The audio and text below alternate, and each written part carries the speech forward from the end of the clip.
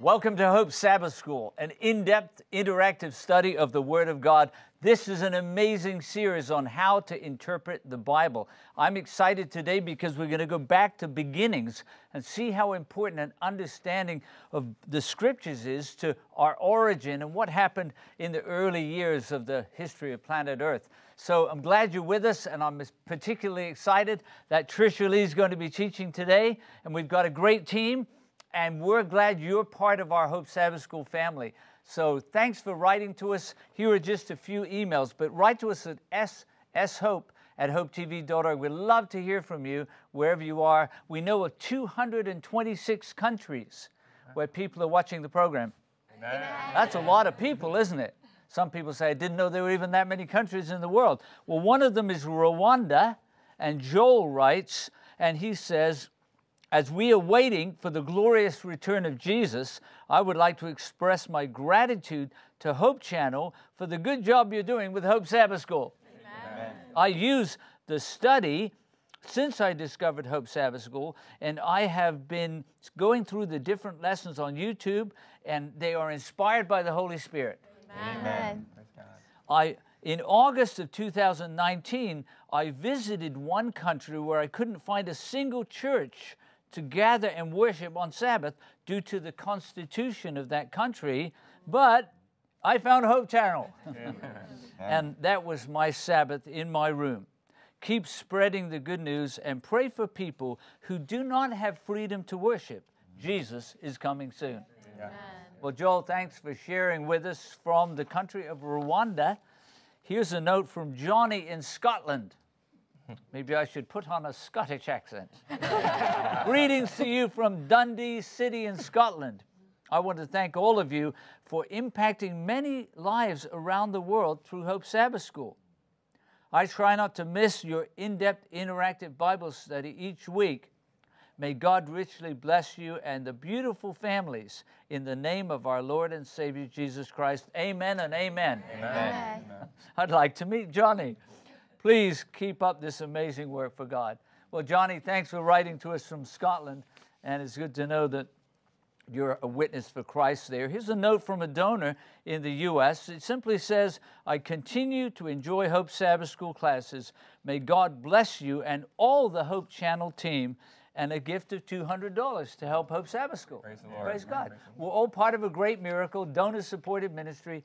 Thanks for being part of that ministry, a donor here in the United States. Here's a note from Meshach in Zambia. Lots of Hope Sabbath School members in Zambia. Someone said, I think we have 1 million just in Zambia. How are you, beloved of God? Hope Sabbath School studies inspire me ever since I started watching them, and I regret missing a single lesson. May the good Lord continue blessing you as we wait for the coming of Jesus. Do you notice that message over and over again? These lessons have helped me broaden my understanding of the Word of God. Amen? Amen. How I pray the good Lord continues using you so that when all is said and done, we can all meet before the throne of God. Amen. Hosanna in the highest. God bless you. Well, Meshach, thanks for writing to us from Zambia. And here's one I think is a first. Every once in a while we say, I don't think I've got one from the island of Rota. Where is the island of Rota, Marcus? Do you know? I don't know. It's somewhere in the sea, right? Because it's an island. Yeah, not myself. It is part of the Northern Marianas Islands. The closest, the largest island in that grouping is Saipan. It is known as the Friendly Island. I had to Google that. It's a U.S. Commonwealth of the Northern Marianas Islands.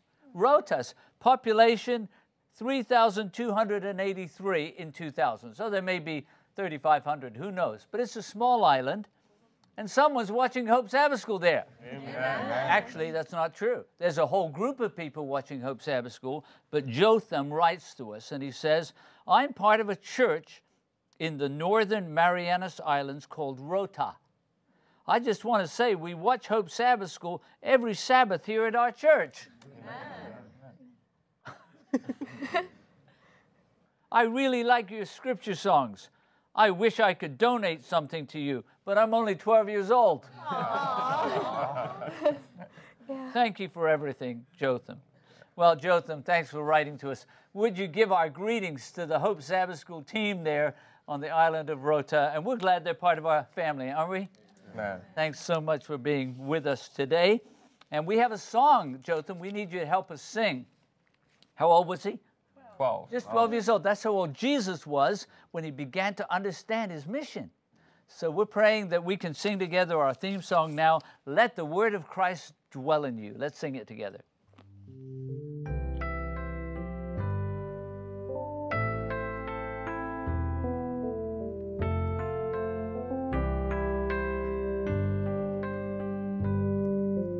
Let the word of Christ dwell in you richly in all wisdom. Let the word of Christ dwell in you richly in all wisdom, teaching and admonishing one another, teaching and admonishing one another in psalms and hymns and spiritual songs, singing with grace in your hearts, in psalms and hymns and spiritual songs, singing with grace in your hearts to the Lord.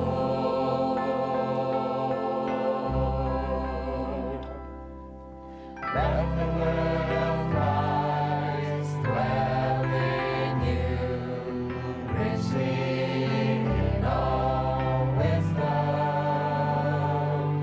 Let the word of Christ dwell in you richly in all wisdom, teaching and admonishing one another,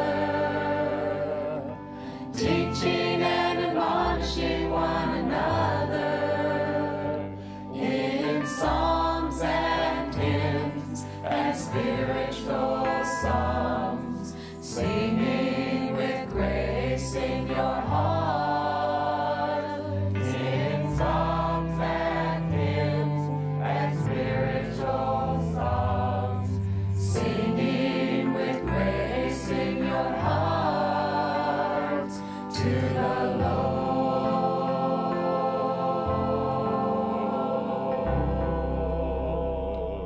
You know, as I was singing, I was thinking, you sound beautiful, but even more beautiful is the fact that Jotham on the island of Rota in the northern Marianas Islands with a group of people are singing along the Word of God together with us. Amen? Amen. Well, it's going to be a great study, Tricia Lee. Let's pray and get started. Amen. Amen.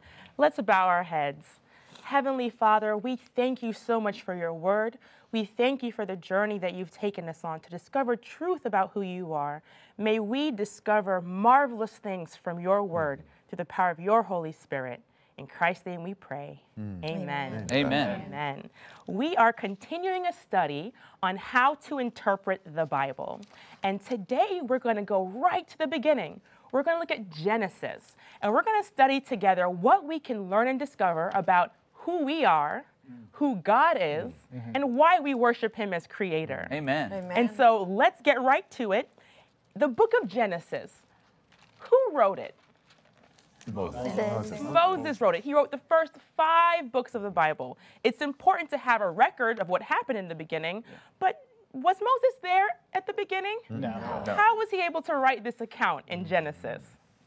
Divine revelation. Divine revelation. What do we know about the life of Moses, Jason? We know that there are several different experiences during his life, both early, middle, and late, where he had specific encounters with God, both verbally and kind of experientially. Right. So it was revealed to Moses by God himself.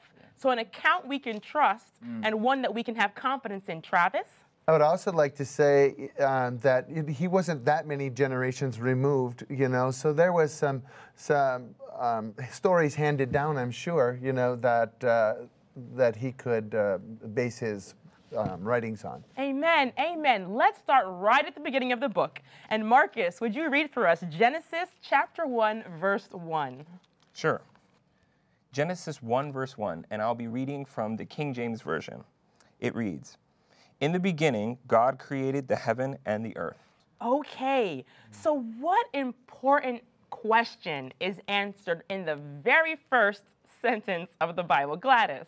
It says, in the beginning, God created. So it doesn't give any room for any other interpretation. So before we existed, there is God. God. Yeah. Shayna. It answers who, when, and what he did. Okay, so the who is?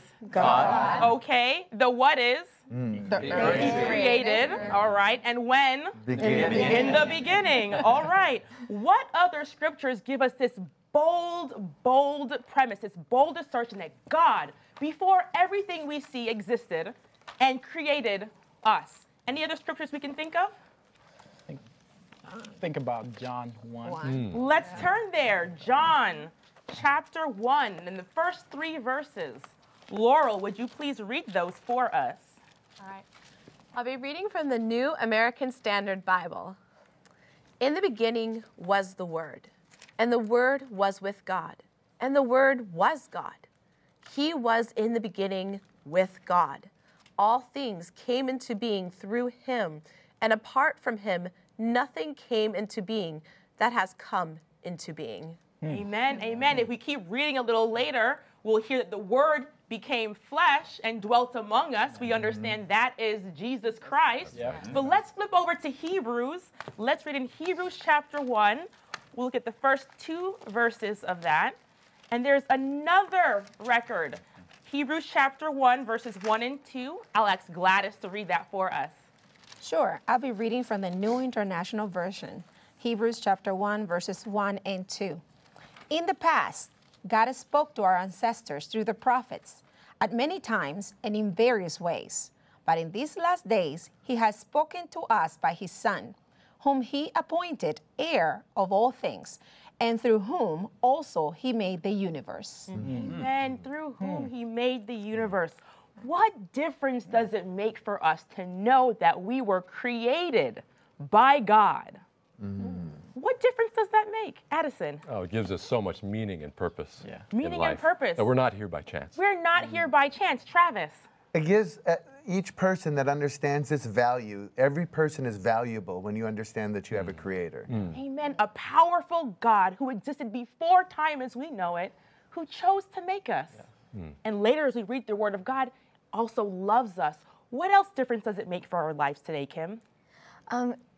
Knowing that God is my creator and created me at this specific point in my life, like I could have been born in the 1600s, but no, he wanted me here today for a specific purpose. Amen, amen, amen. Samiso. I think about when I work with my boss. He has about 40 years experience in what he does, and every time I go to him for advice, I just have my mind open.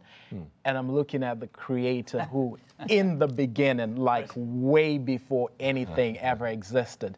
So what problem can I have that's too much for him to comprehend? We've been learning in this study that the Word of God is inspired by God himself. It's our manual to live, right? And so what better source to understand how to live our lives than the Creator God himself? Shayna. It's like the idea of something that's handmade versus mass-produced. The thing that's handmade is more valuable, and like because there was more thought put into it versus like just mass-produced. It's like cheap. I love it. Handmade. Let's take a closer look at how this happened. Now, it's beyond our comprehension to understand how God can create all that we see around us from nothing. But he did. But let's see how this happened, in what time period this took place. Let's continue reading in Genesis chapter 1. We're going to read verses 3 through 5. And I'm going to ask Jason if you'd read those verses for us. I'll be reading here from the New King James Version, Genesis chapter 1, verses 3 through 5. Then God said, "Let there be light," and there was light. And God saw the light, that it was good. And God divided the light from the darkness. God called the light day, and the darkness he called night. So the evening and the morning were the first day. Amen. So we know that we're told on this first day, God makes what? Light. He makes light. And we understand when you continue reading in the first chapter of Genesis, day by day, something else is added to this beautiful picture of earth that God is creating. But how do we know that these are literal 24-hour days? How do we know that it took God 1, 2, 3, 4, 5, 6 days to create the earth? Let's take a look over in the book of Exodus, Exodus chapter 20, verses 8 through 11. Again, we are hearing words that God spoke to Moses, who wrote these accounts, who also shared with us. So we're looking at the 10th commandment, in the 10 commandments, at the 4th commandment specifically. And Kim, would you please read those verses for us? Sure. I'll be reading from the English Standard Version, Exodus 20, verses 8 through 10. Remember the Sabbath day to keep it holy. 6 days you shall labor and do all your work. But the 7th day is a Sabbath to the Lord your God.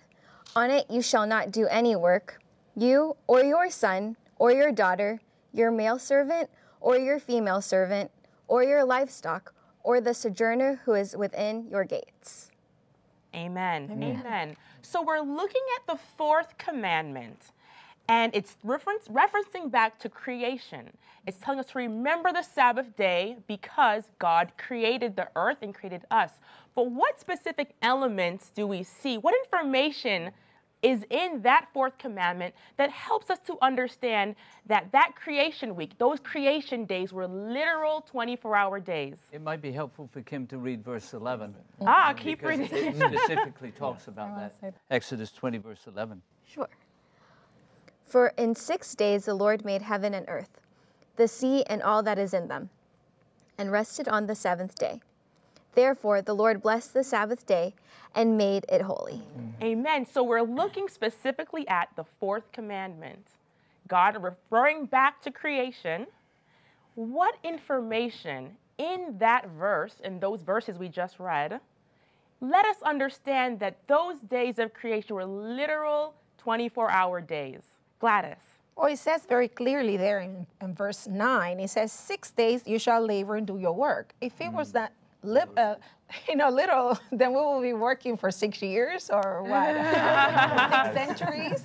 Good point, Marcus. And in verse 11 as well, it says right there, for in 6 days the Lord made heaven, the earth, the sea, and all that in them is, and rested on the 7th day. And I want to just point out one other thing about this. This is where the seal of God is referred to. This is the only place in the 10 Commandments. And the seal is because it says his name, the Lord, thy God, and then it says the jurisdiction, heaven and earth, the sea, and all that in them is. So that's an interesting point as well, that in the middle of the 10 Commandments is God's seal of who is the author of all. Amen. And Sabbath is important for that reason. Eric? And it confirms what it says in the first chapter, that in our literal days, in the days that we have, and maybe there's some differences in some different areas of the world, but a day starts, there's an evening and then there's a morning. Right, we just read that. The evening and the morning was the first day. Yes, and also I want to refer in the beginning. So in Genesis, we read Genesis 1 for the version, New King James Version. I'm reading here verse 5, because he created the first day. Let's turn there. Genesis 1 verse 5. Yes. And say, God called the light day, and the darkness he called night. Yep. So the evening and the morning were the first day. Amen, amen. So there are people who believe that all that we see around us is just so complex. So it would be impossible for these things to just come into existence in only 24 hours. Some people believe that this must be, maybe it represents a millennia, or thousands of years. But how could God ask us to keep a day holy if it's not a day? How long would we have to rest for? How long would we have to work for? Sometimes there are things that are hard for us to understand, But when God says he is God, and when he says he is the creator, that means he existed before us. There are things that he does that might not make sense to us, but that's what makes him God. Amen. I'm thinking if he can create anything, yes, he can create it in any amount of time. Amen. Yeah. Amen. That's part of being a great and awesome God. Amen. And we see it even in the ministry of Jesus. Sometimes he heals people instantly, and other times he has them go and wash in a pool or something. The miracle is still there. And if he can, by the power of God, perform that miracle, he can choose to perform like creation in any amount of time that he determines. Amen. Amen. We're told that God created everything we see around us in 6 literal days. Praise God. He's powerful. Amen. But let's pause for a moment and let's talk about what we know from science today. Contemporary science tells us that the Earth is billions of years old, that life evolved maybe millions of years ago, and that there was a long, huge evolutionary process that has taken place. And a lot of that is justified by a process called carbon dating. Does anyone know what that is or can briefly explain what that is? Carbon dating. Simiso. I think it's a scientific method of determining the age of things. And in my opinion, I don't think there's a contradiction per se with that aspect of science, because they do determine some matter is 6 billion years old, etc. But the Bible says the earth was without form and void. So if any matter that pre-existed the creation of the earth as we know it is taken and dated, it could be that old. So I don't think there's really a conflict between science and, but again, I'm not the authority on this, and I think these are some of the things where we look forward to having and asking God. I had a friend who did a postdoctoral fellowship at Stanford, and they were studying about genetics, and the evolutionist explained how some of these genes that you could see, that those were remnants from the process. Well, that's one explanation, and these are obviously intelligent women, intelligent men who are thinking through. But if you start with the presupposition that there's no God, then you have to come up with some explanation why we're here. Right. And that takes faith, because they weren't there either. Right? It's true. It's true. So we choose to say, no, the Bible boldly declares, and Jesus, when he came, Son of God, came into humanity, boldly affirmed the creation account as taught in the Bible, that we have a lot of questions too, right? Right. And this man said to me, godly man, bright mind, he said, I have some questions I'm going to ask the Creator when we see him. Yes. Amen. Right? Because our minds are fairly limited. Amen. But the Scripture gives a bold declaration of the origin of human life. Amen. Amen. Science is always based on assumptions. And when we think about carbon dating as a technique, it is based on the premise that when a living organism passes away, the amount of radioactive carbon will decay at a certain rate that tells you how old that creature has been.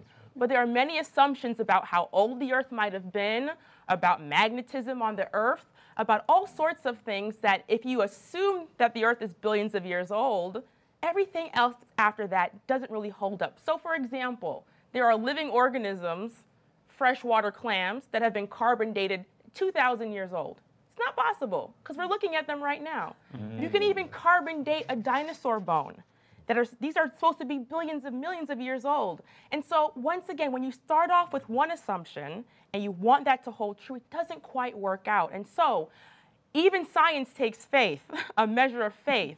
But when we look at what God tells us, that he is powerful, he is a creator God, he made in 6 days, then we must believe that. Amen. So let's think. So what else did God create?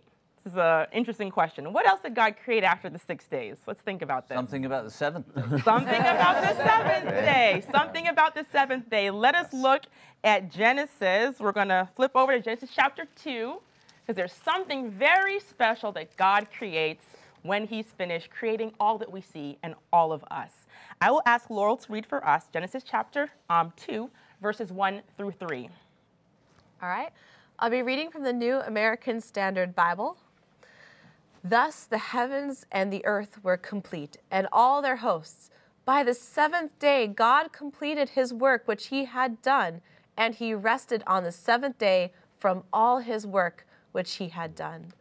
Then God blessed the seventh day and sanctified it, because in it he rested from all his work which God had created and made. Amen. So, was God tired? Why did he rest? What does that mean, he rested? What does that mean? That's what it says. Right. Travis. I think that he was sitting back and just enjoying what he created, this masterpiece. That's what I believe was happening then. Okay, Samiso.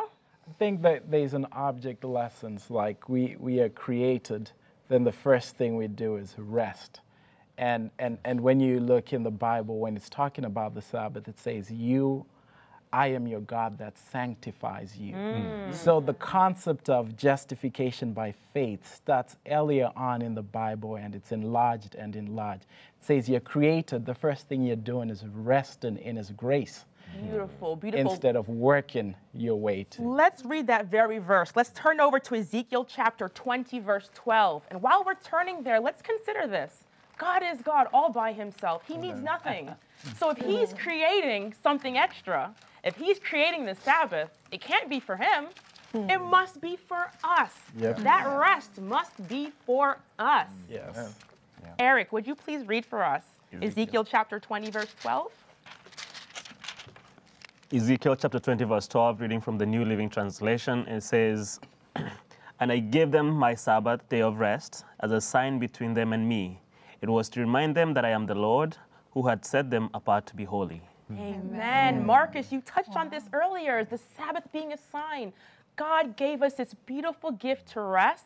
And in my version, it says a sign that he is the Lord who sanctifies us, who makes us holy. A little later on, we're going to find out that after this beautiful creation was created, we're all living in the result of sin, that we need the Sabbath not just to spend time with God, but for him to recreate in us the ideal image of what he wants, for us to experience a beautiful saving relationship with him. But some people believe that Sabbath is something that was really just an old tradition maybe just for ancient Hebrews, or something that is not to be recognized by modern Christians, believers and followers of Jesus. But that is not the case. Let's go over to the New Testament. Let's see some of what Jesus himself said about the Sabbath day. Let's turn to Mark chapter 2, verses 27. Mark chapter 2, verse 27. I am going to ask Archie if he would read that verse for us. I'm reading from the King James Version. It says, "And he said unto them, the Sabbath was made for man, and not man for the Sabbath." Amen. Let's look at Matthew chapter 12, verse 11 and 12. And may I just pause and say, first of all, you confirmed that God didn't need the Sabbath. We did. Yes. But also, it doesn't say the Sabbath was made for the Jews, right? Which is what some people say. It's made for the human family. And long before Abraham, you know, God's people were taught from the very beginning to remember each week God is their creator. And these also active in their lives. There's the one who sanctifies them. There is something good and blessed about the Sabbath that we can all benefit from. Addison, would you read for us Matthew chapter 12, verse 11 and 12? Sure. Just give me a moment. We're going to Matthew chapter 12, verse 11 and 12. We're continuing to see what Jesus himself said about this special day. Yes. And I'm reading from the King James Version. "And he said unto them, What man shall there be among you that shall have one sheep, and if it fall into a pit on the Sabbath day, will he not lay hold on it and lift it out? How much then is a man better than a sheep? Wherefore it is lawful to do well on the Sabbath days." Amen. Amen. So this was in context to some of the religious leaders at the time questioning and challenging Jesus about how he was keeping that day.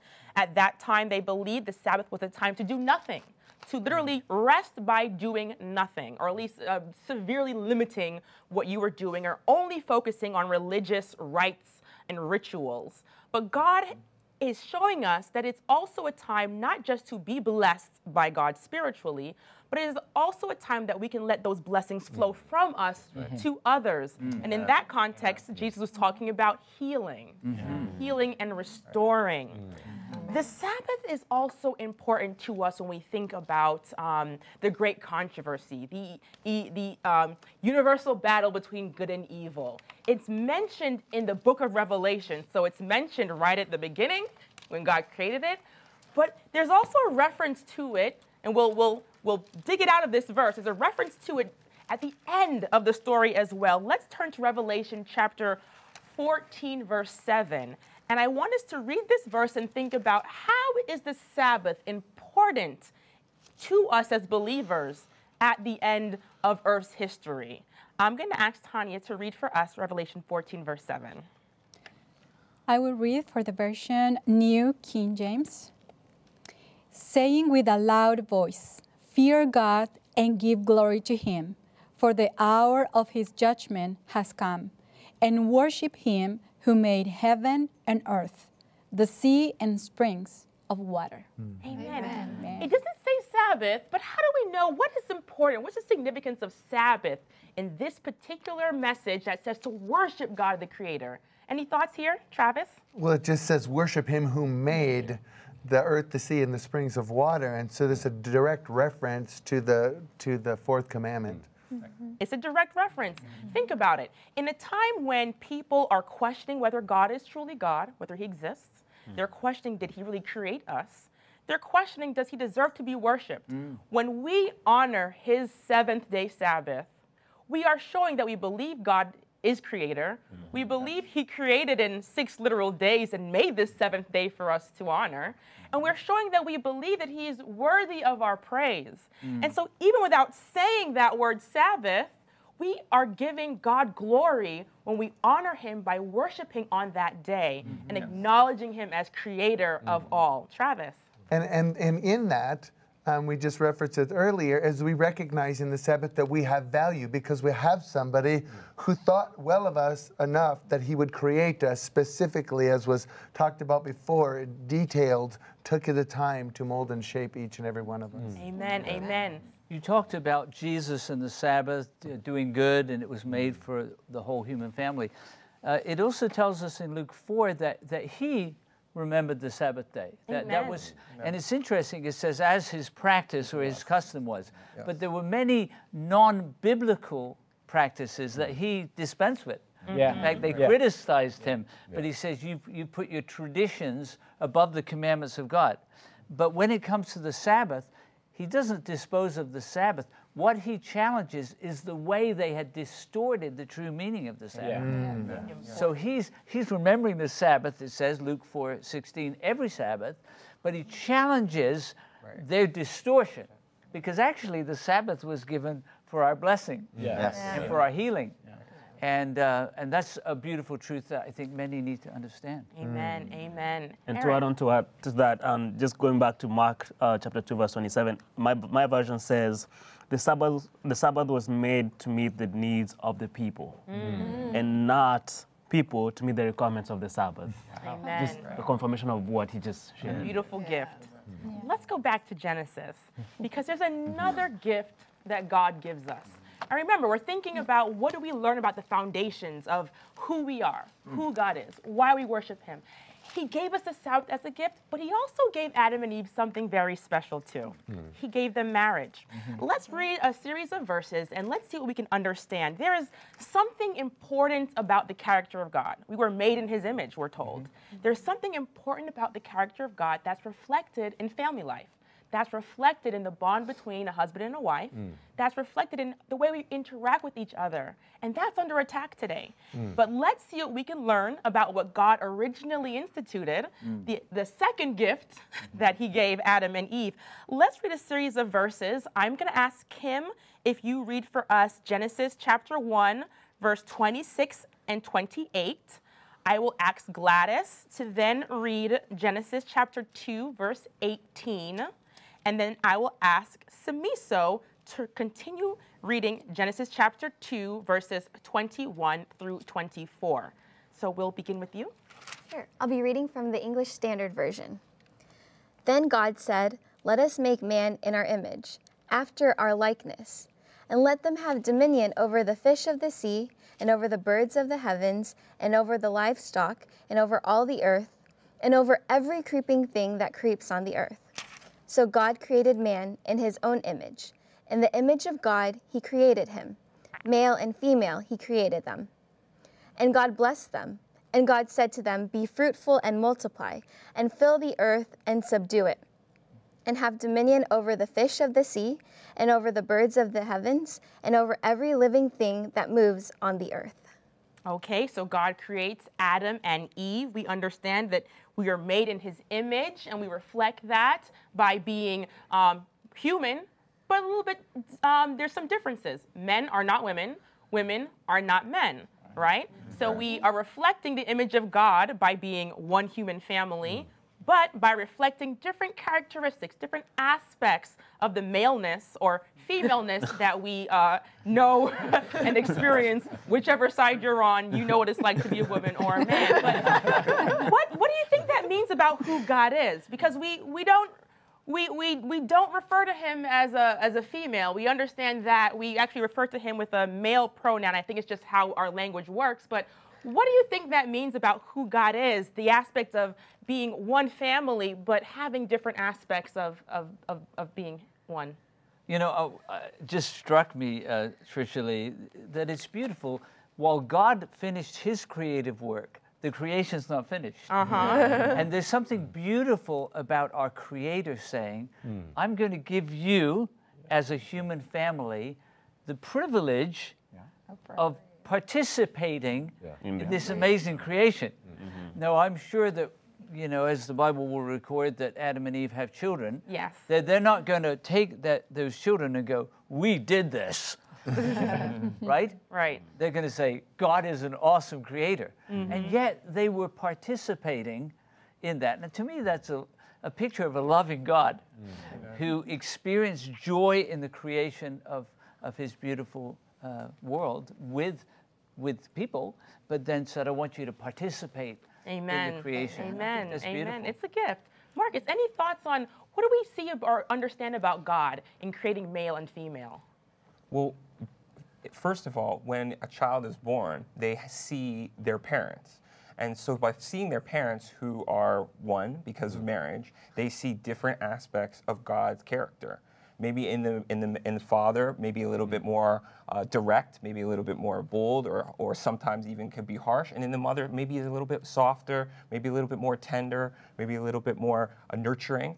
Those are different aspects of God's character that are revealed through the parents. So the child sees the image of God reflected in his or her parents, and that is how God is able to give humankind participation in creation. Beautiful. So certainly there are things about God that we just don't understand.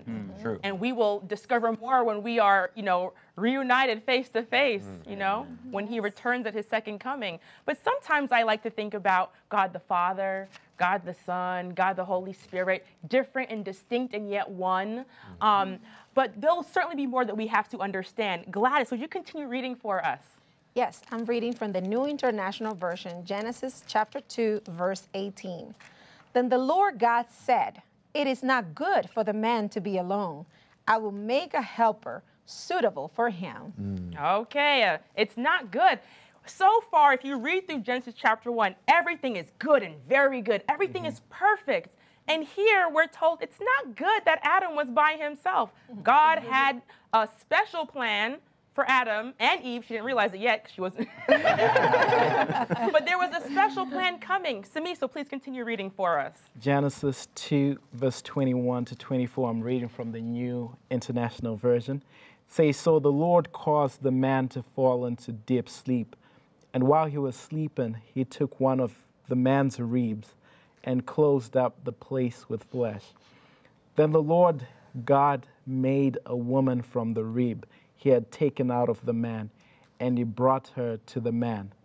The man said, 'This is now bone of my bones and flesh of my flesh. She shall be called woman, for she was taken out of man.' For this reason, a man will leave his father and mother and be united to his wife, and they will become one flesh. Beautiful. They will become one flesh, and they are able to participate in that creative blessing that God gave to humankind. Beautiful.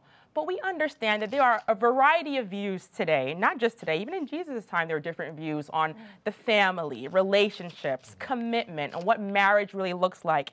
Well, let's take a view on some of Jesus's own words on the topic. Let's look at Matthew chapter 19. Matthew chapter 19, verses 3 through 6. I'm going to ask Archie to read those verses for us. And again, as so often happened to Jesus, he's being challenged. His views are being challenged, and he's going to respond to those critics and challengers. I'm reading from the King James Version. It says, "The Pharisees also came unto him, tempting him, and saying unto him, Is it lawful for a man to put away his wife for every cause? And he answered and said unto them, Have ye not read that he which made them at the beginning made them male and female? And he said, For this cause shall a man leave father and mother, and shall cleave to his wife, and they twain shall be one flesh. Wherefore they are no more twain, but one flesh. What therefore God had joined together, let no man put asunder." Amen. So here Jesus is referencing back to this creation account, saying it is still relevant. Not only is it still relevant, but God never intended for there to be division in this critical family unit, in the marriage. He never intended for this to happen. I love that Jesus says, what God has joined together, let not man separate. And when I hear that, I think about all the different ways that we try to separate marriage. Some people say it's not relevant. I can just live with someone and love them and still show that I care. Or that it's not for me, I don't need to be a part of this. Or that families can somehow look different than what God intended. And here we've read two accounts of Jesus upholding the Sabbath. It is still relevant. Upholding the family structure and the family unit, it is still relevant. Just like back in Eden, we'll read soon that our first parents were given the power to choose. And today we have the power to choose whether to follow God's ideal for us or not. But truly we can see that when we follow God's plan, things end up well, not just for us, but even for societies. Families as the backbone for society, loving each other as God intended. I think the key there, as was read, what God has joined together. Yes. Because, I remember hearing someone's marriage vow, I promise to be faithful to you as long as I love you. And you go, and that person wasn't claiming to be a Christian. That was just their vow. And when they got tired, they'd move on. So I think to experience the fulfillment and the security of a marriage relationship as God intended, you ask God to join those two lives together. Right. And you keep God at the center, right? Amen. Keep God at the center because, even think of Adam and Eve. They had some rough days. Yes. They faced challenges and they had to say, God, fill us with your love, because they could have had a reason to say, I think I'd rather live by myself. But marriage is keeping God at the center, asking his love to be at the center. Amen. Amen. Quickly, what would you say to someone that views traditional marriage as out of date, old-fashioned, unnecessary? What advice would you give to them? I'm going to look at some of our married individuals. Ask to me so. You should be the first one raising your hand. Gladys. Well, my father always says that the marriage is part of God's transformation system. Really get to the level of living with a person that you just become your better self and your worse self at the same time. And if Christ is in the center, you are both uplifted into another dimension that you will not be able to learn it any other way. All right, Jason. I would say let the evidence speak for itself. You have a lot of different types of marriage, and just look at society and see which ones are better for families, for children, which ones produce better outcome. There's no, perfect marriage, but if you just look at the evidence, you can see which ones are better overall. Amen. Praise God. So far, looking at Genesis, we have received, we're looking at one way that we can relate to God, the Sabbath, a time to dedicate to building and strengthening our relationship with Him. We also see the gift of marriage, an opportunity to build and strengthen families, how we relate to each other. It's interesting, right at the start of the book, God is giving us a blueprint on how to love Him and how to love each other. Yes. But something goes terribly wrong. Something goes terribly wrong. We are all living in the effects of that. And Genesis also tells us, where did sin come from? How did it enter the world? And this is important because many people who are critical of the Christian view or critical of God, they struggle trying to understand, how could a loving God allow all this sin, hurt, and pain? Let's go right back to the source of the account, and let's read what we learn about how sin entered the world. I'm going to ask Laurel to read for us Genesis chapter 3, verses 1 through 8. All right. I'll be reading from the New American Standard Bible. Now the serpent was more crafty than any beast of the field, which the Lord God had made. And he said to the woman, "Indeed, has God said, 'You shall not eat from any tree of the garden'?" The woman said to the serpent, "From the fruit of the trees of the garden we may eat. But from the fruit of the tree which is in the middle of the garden, God has said, 'You shall not eat from it or touch it, or you will die.' The serpent said to the woman, 'You will surely not die, for God knows that in the day you eat from it, your eyes will be opened, and you will be like God, knowing good and evil.' When the woman saw that the tree was good for food, and that it was a delight to the eyes, and that the tree was desirable to make one wise, she took from its fruit and ate. And she gave also to her husband with her, and he ate. Then the eyes of both of them were opened, and they knew that they were naked. And they sewed fig leaves together and made themselves loin coverings. And they heard the sound of the Lord God walking in the garden in the cool of day. And the man and his wife hid themselves from the presence of the Lord God among the trees of the garden. Let's continue reading verses 9 through 21, and I will ask Travis to read those verses for us. And I'll be reading from the New King James Version. Then the Lord called to Adam and said to him, "Where are you?" So he said, "I heard your voice in the garden, and I was afraid because I was naked, and I hid myself." And he said, "Who told you that you were naked?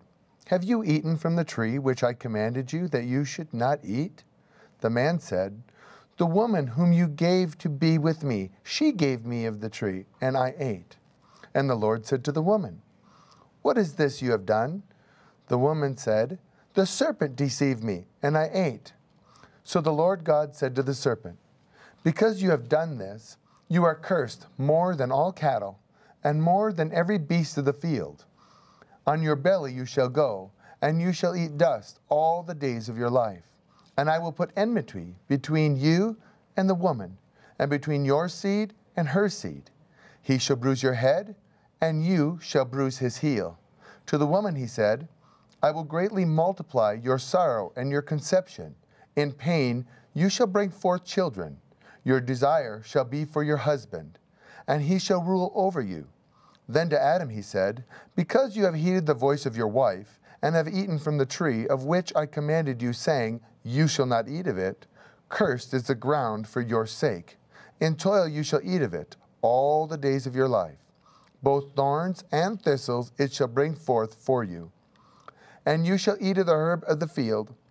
In the sweat of your face you shall eat bread, till you return to the ground, for out of it you are taken, and for dust you are, and dust you shall return." And Adam called his wife's name Eve, because she was the mother of all living. Also for Adam and his wife the Lord made tunics of skin and clothed them. It's a sad story. A perfect environment changes so quickly on one decision. Eve makes a choice, then Adam makes a choice. We learn that the ground is cursed. We learn that both of them are cursed through toil and the pain of childbearing. Even at that moment, they couldn't really see all the results of what would happen, but we're living it today. Violence, anger, jealousies, all the terrible things, death that we associate with sin.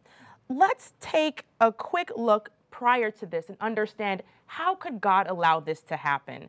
Jason, read for us Genesis chapter 2, verses 15 and 17.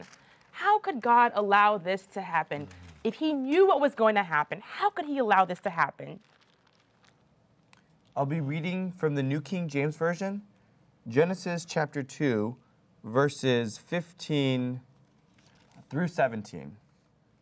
Then the Lord God took the man and put him in the Garden of Eden to tend and keep it. And the Lord God commanded the man, saying, of every tree of the garden you may freely eat, but of the tree of the knowledge of good and evil you shall not eat, for in the day that you eat of it, you shall surely die. Some people read this account and they feel as though it's like a bad setup. Like God knew that eating this tree would result in all the horrors that we see today, but he still puts the tree there and then tells them this command, and we know what happens.